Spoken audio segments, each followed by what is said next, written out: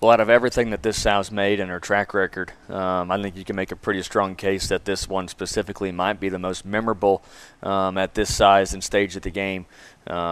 There's a lot of stuff to love about this bear. Not only is his color just so traditional and so fun to look at, but you start talking about the pieces and parts that he brings to the table. Just so tough and durable in terms of his skeleton and his arm size. Front foot strength is incredible.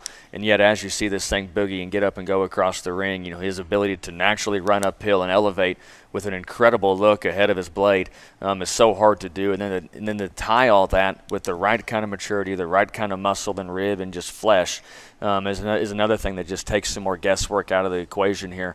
I love his length of hip and the way his tail head sits up high. He's got big, fuzzy rear legs.